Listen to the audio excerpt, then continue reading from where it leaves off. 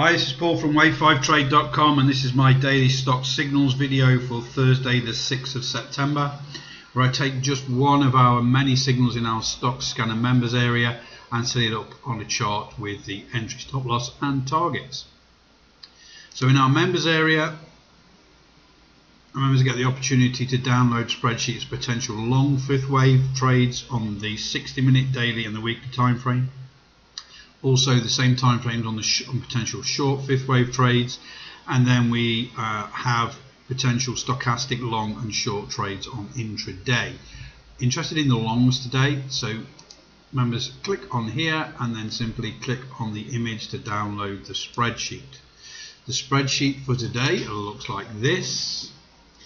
This is the daily time frame. At the bottom of the spreadsheet you can see the tabs for the weekly and the 60-minute. I'm concentrating on this daily today. I'm looking at PepsiCo Inc. PEP, potential long fifth wave move on the daily time frame. So let's have a look at the chart.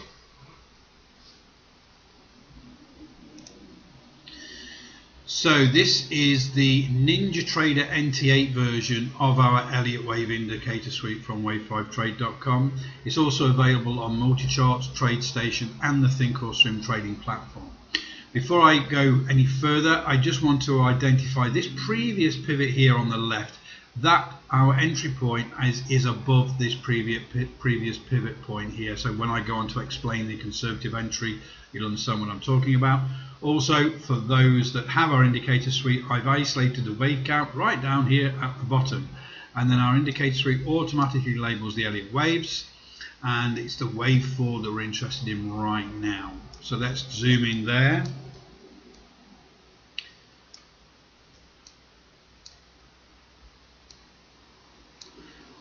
Okay, so for the stock scanner membership, we have three main filters.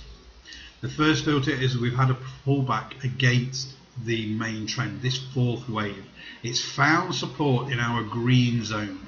This green zone represents an 85% probability. If that support is found and it moves away, we get an 85% probability we'll get to our target zone, which is our automated target zone in blue up here around $121. The next filter is the 535 oscillator, the top of the two subcharts down here, and this measures the performance of that wave 4, and it should pull back between 90 and 140%, as it does in this case, which is really good. And then the third filter is this false breakout stochastic. The yellow dots in the overbought zone denote a very strong bullish move, and then the stochastics pulled back against that and crossed over a couple of times, this on a complex wave 4, into the oversold zone. Now what we're looking for is a move back up to the overbought zone, in which case then we would confirm this really strong potential move. So we're looking for that to move up, but we have got an entry in line and in mind here. Yesterday's candle was almost solid green, really good, bullish engulfing on the previous day's doji candle, which formed the wave 4. So really good, strong bullish signal. We're looking for that fifth wave move. We've got to go conservative on the entry, as I mentioned earlier in the video here. So we're above that major pivot point over to the left, and also all of this support with the bottom of these wicks here. So we're above the $114 level mark, so really conservative entry. We want that continuation, the higher high and the higher low from yesterday's session to continue. So 114.10 is the entry. The stop loss is a little below the wave 4 low there. So I think I've put it around about 110.30, and then the target, the middle of the target zone, $121. So you can see the risk to reward there is about 1 to 1.8.